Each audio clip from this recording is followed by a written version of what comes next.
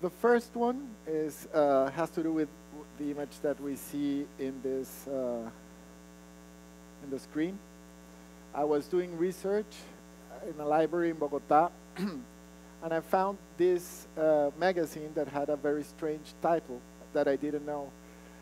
It was called the Journal of the Colombian Society for the Study of Modern Times, and the library only had two of these magazines, although the way that they show it there, down there, it seems like they lasted for a long time. But I was very interested in this letter, which I'm going to read in English. Dear colleagues, this is dated in Popayán, which is a city in the southwest of Colombia, very small city, but had a very important past in the Spanish colony. Dear colleagues, for the past years, for the past week, I've been in this city doing field work for the society. Work towards the material culture inventory is going along with some minor bumps, but I will write in detail about that on another letter that I will enclose with this one. I had a very interesting encounter with comrades Valencia and Patiño, but I will touch on that on the aforementioned letter. Something, however, caught my attention at Valencia's house. A little Soviet pamphlet that, according to Valencia, is titled Clarifications on the Errors Inherent to the Early Painting of the Revolution. Valencia translated that title, and I suspect that his knowledge of Russian is not as good as he claims it is. Reluctantly, Valencia read, while translating it, parts of the pamphlet.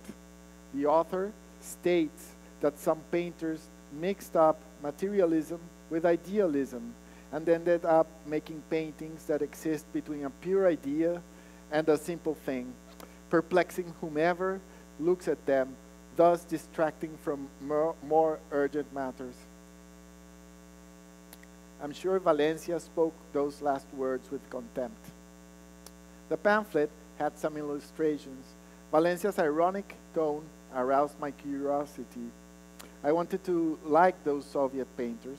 I must confess, however, that I was speechless when I saw the reproduction of a painting by one Kazimir Malevich. I didn't see a thing. I asked for a magnifying glass and just found the most tenuous insinuation of a crooked square among the screen dots. There was nothing there. But why then does the pamphlet's author argue that these paintings are at the risk of being a mere thing? If we can see a thing, aren't we at least seeing painting? Isn't that something? I tried to discuss this with Valencia, but he was disdainful. That is the problem with you people, he said. You have spent years on that inventory, and meanwhile, all your critical capacity is lost on the minutiae of things. So I was very surprised to see this reproduction of White on White by Malevich in this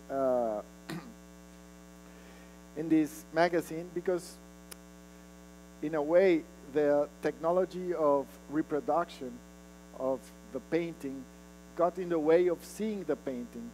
You're not seeing actually the painting, but you're seeing the dots that make up the painting.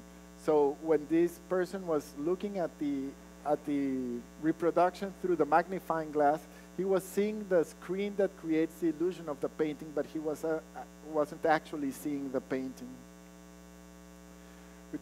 Which takes me to story number 2.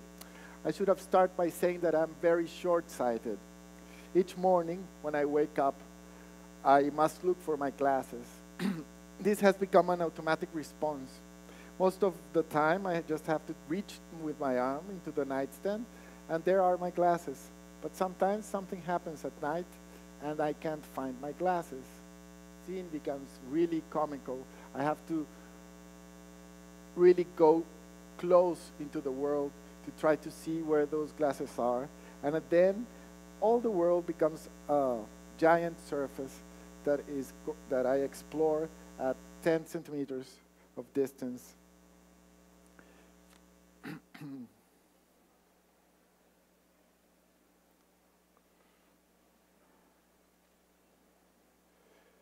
This is an image of an erotic practice that has been emerging lately in Japan, eyeball licking. Look at it and think about it.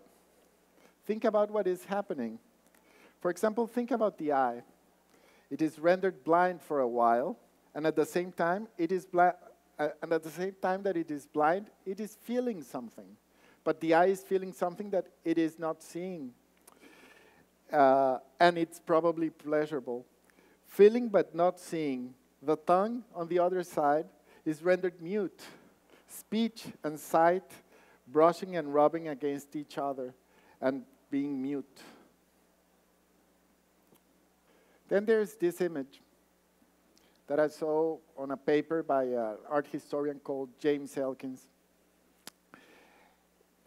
This is an engraving from the Middle Ages, and this is an imaginary animal, although we're not sure if it was just imagination at that time, or the status of imagination as a source of imagery had the same status that it has today.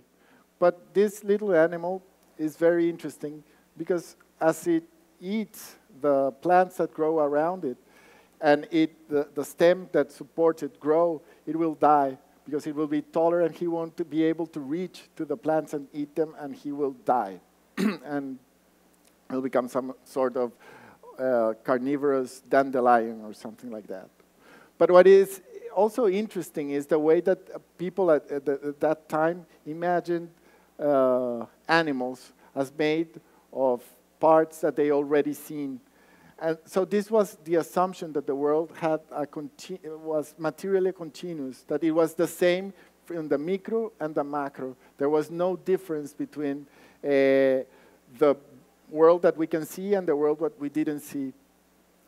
So when the microscope was discovered, and these are one of the first illustrations of microbes from the 18th century, there appear a whole new kind of animals that didn't exist before, that weren't made of parts of other animals, but that they had different parts. So there was no continuity of the material world. There is a huge difference between what is infinitely small and what is infinitely big. There are different laws governing this. A few years ago, I was in a farm in the mountains in Colombia, and as in most farms, there are always magazines that you don't know how they got there. There was this magazine called Theology Today, and there was a very interesting essay there of a theologian that was appalled by the ubiquity of images in the modern world. He was very,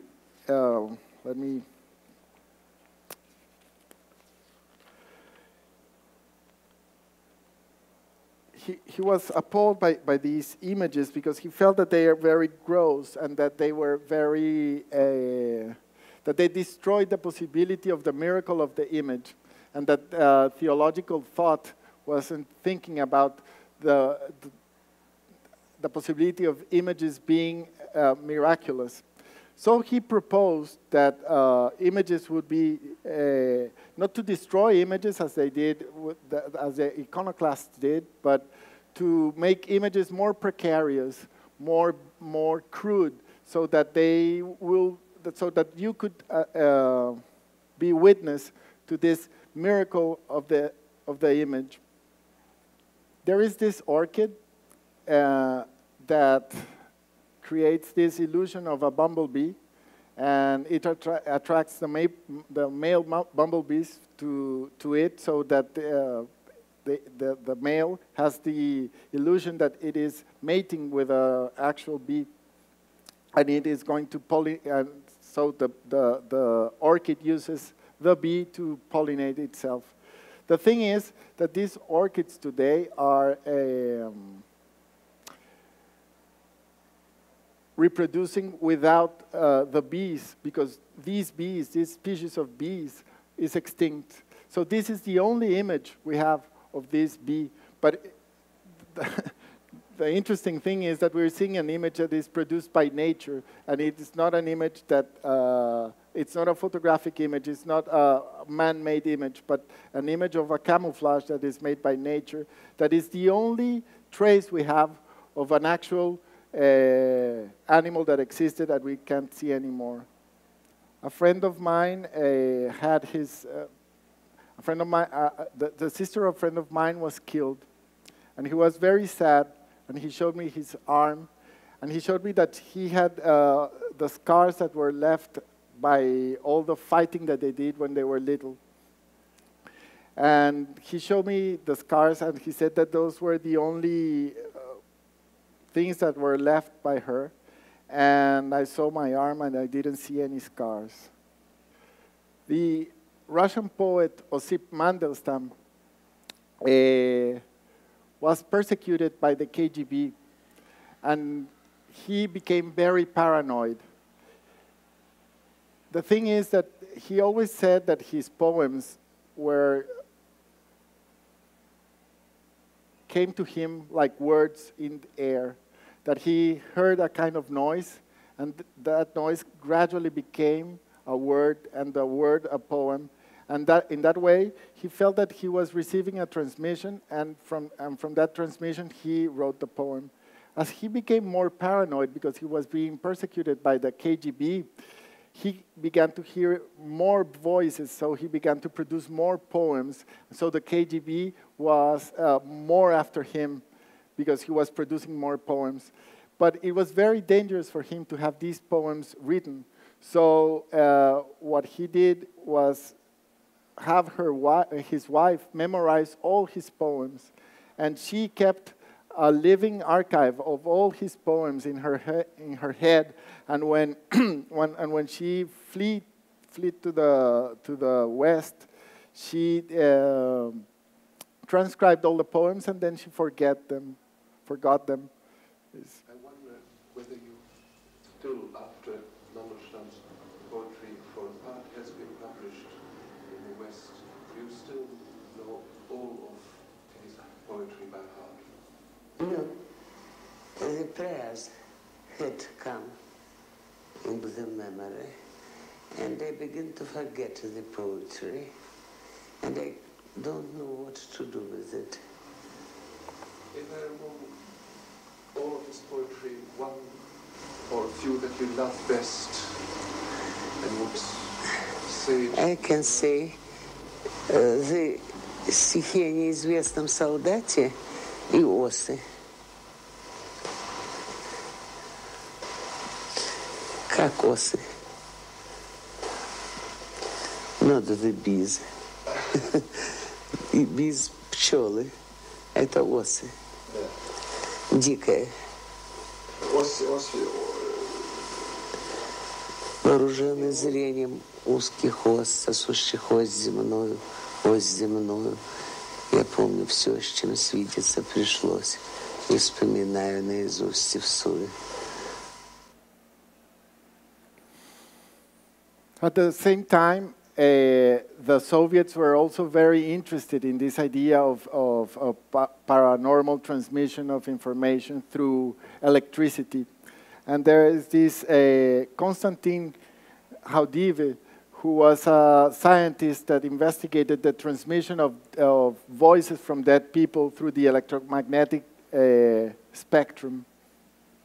So here is a recording of some of the voices that he found. Now the experimenter calls the Russian poet Vladimir Mayakovsky. And is there a way to raise a little bit the sound? Voice answers. This is the voice of Mayakovsky, already dead.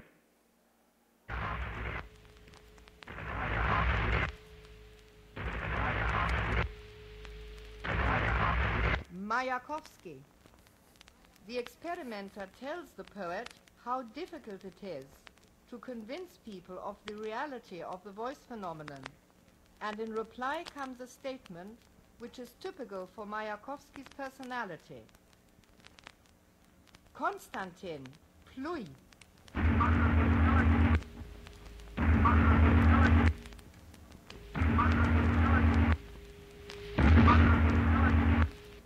In Russian, Konstantin, spit on it. The experimenter talks to his former teacher, the Spanish philosopher Ortega y Gasset, and the voice calls out, Ortega.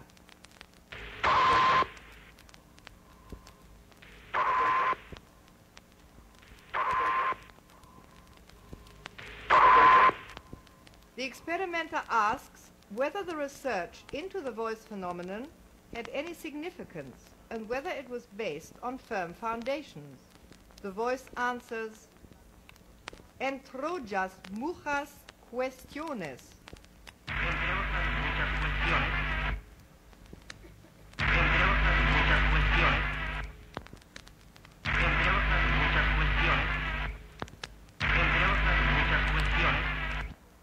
Spanish, you will solve many questions. A Latvian voice then breaks in with a statement that could be interpreted in various ways. It might mean, for instance, that the voice phenomenon research may benefit mankind, even if the process is a painful one. Tu laudis zadecina.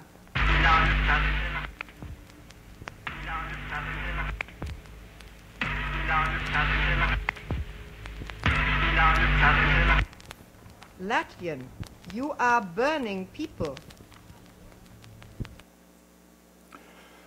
So this thing of hearing voices in noise seems like a kind of pseudoscience, something that is not real. But it's interesting that now one of the directions where image research is heading is in the capacity of machines to learn to actually see or to know what they are seeing. And of course, that is going to be very useful, and it's very useful for security purposes, for example, recognizing faces. So the kind of software that is being used to, that is being designed to see is modeled on, it's one of those neural networks, which is a kind of software that is not linear, but it's a swarm of different pieces of software that come together to analyze something and try to reproduce the connections between neurons in the human brain. And that way they analyze things. Researchers at Google have used this software to, of course, recognize faces and try to make images searchable, because the image was like a great void in the apparatus of Google. And what they want is to make images actually searchable. But then what is interesting is that when you apply that software to a random image, because you have to teach the software to recognize something.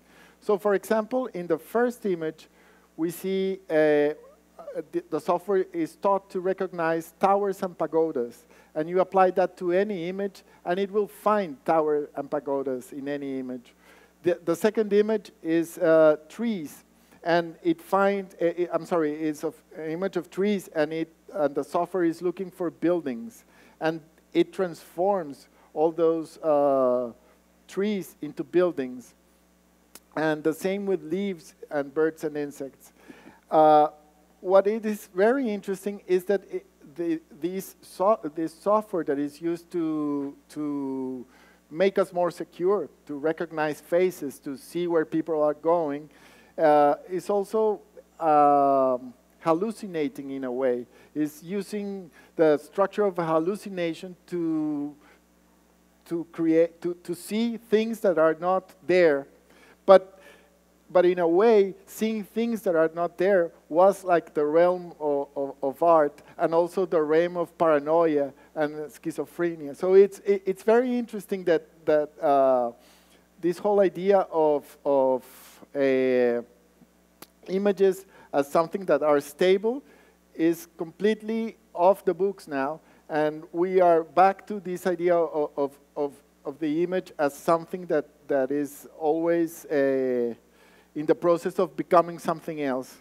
In this case, of course, is image as information, but this takes us very far away from this idea of the photographic image as index, as we had learned in art school and all that theory of photography that was very important in the late 20th century. In a way, this image has to do a lot with painting more than it had to do with photography, but not painting in the formalistic way, but painting in the sense of seeing things that are not really there. Which brings me back to another essay by James Elkins that is called On the Impossibility of a Close Reading. And in this essay, he discusses the fact that you cannot, he tries to dispel the myth that the closer you look at something, the better you see it. Because he uses this Paleolithic baton that has some markings on, it's a bone with markings, that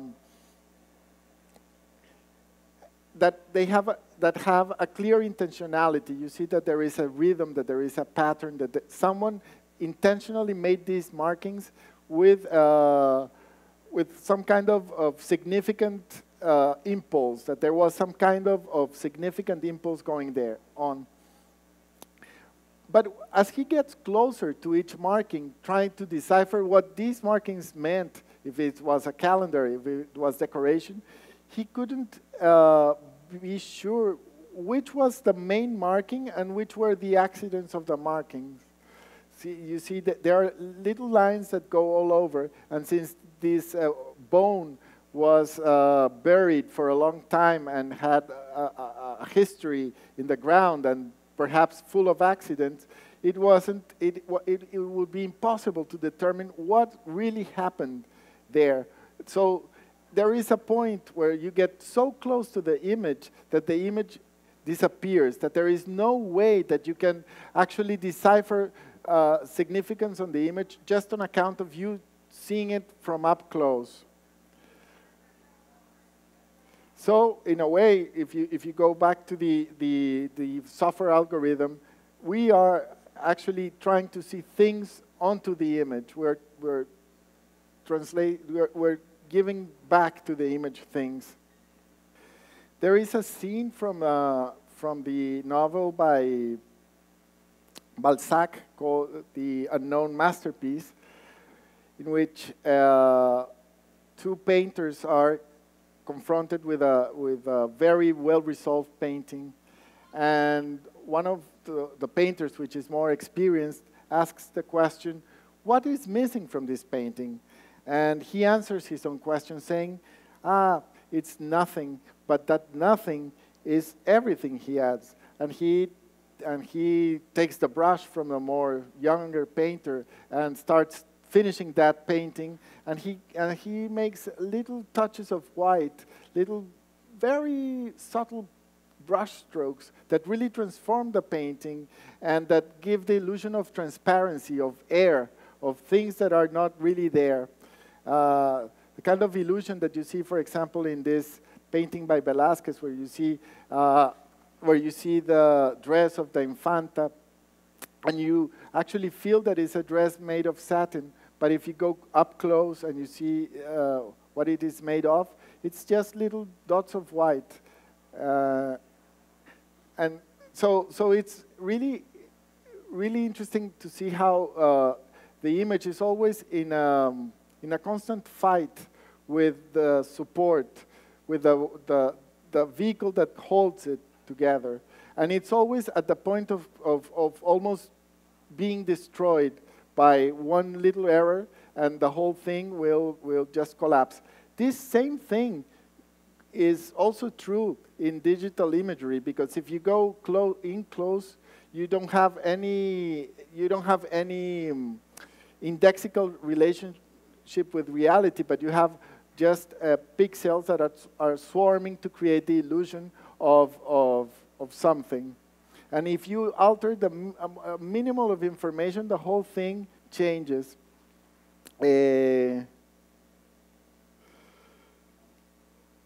So this nothing that is missing from the painting is to Fraunhofer, this painter, is an everything.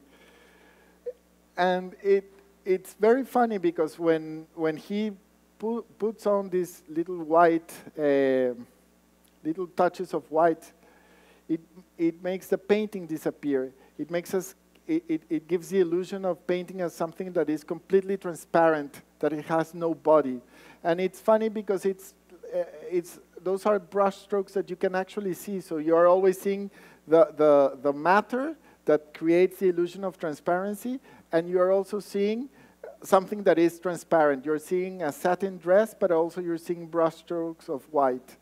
That possibility of seeing the image in its illusionary state, and also the precariousness of the support of the image, I think is a very important thing that we have to remind ourselves with, because nowadays we live in a time where images are almost always completely transparent. They are not opaque, and if you can't see the opacity of the image, then you'll be in trouble, because you'll be completely sucked up by the illusion of the world of image.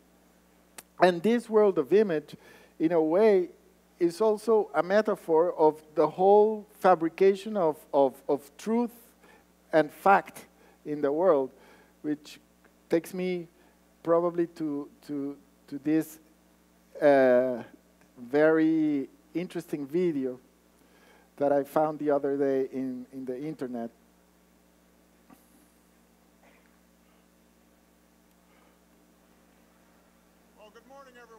During Barack Obama's speech at 2012 APAC Policy Conference at the Washington Convention Center, the camera spotted a very odd individual, who may be either with the US Secret Service, or with the Israels, and could be a strong evidence of a shapeshifter alien humanoid working for the powers that be, caught in a high-definition video during an event of the Zionist cabal.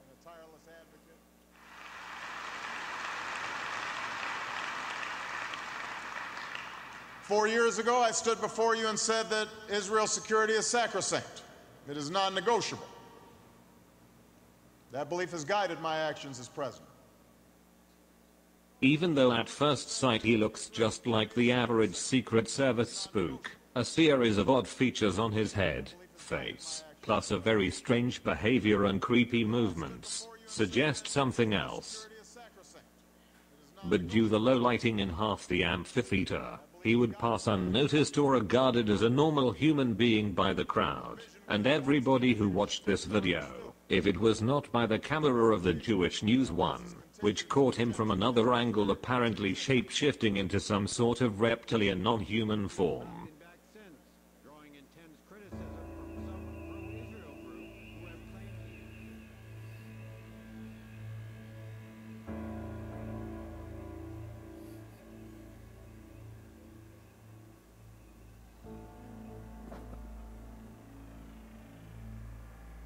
Disregard all the distortions and image artifacts caused by post-edition zooming, and pay close attention to how his head features suddenly change. His ears, his nose, his chin, cheekbone, jaw and mouth are no longer looking human at all. Matter of fact, now he has a blatant non-human face. So what just happened?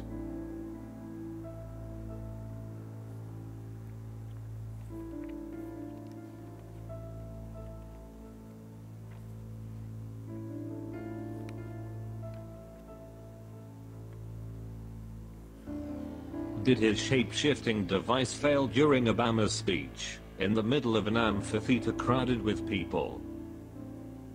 Is he an actual reptilian humanoid? Is he one of the Anunnaki? Is he a tall grey bio-android, or what? Is that video evidence that the Illuminati elite is in bed with at least one ancient extraterrestrial race, hidden in plain sight, and pulling the strings of mankind?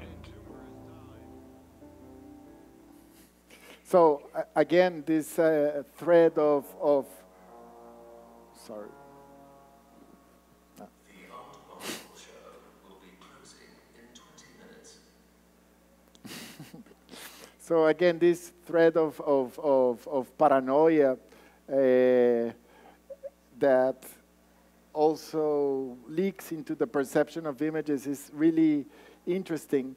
And what is troubling, I mean, this whole video is, of course, absolutely troubling because it's absolutely racist, anti-Semitic. It has all the most horrible things that you can imagine, but it also evidences the lack of the possibility that people are beginning to lack the perception that there is a medium, that there is a medium through which the image exists.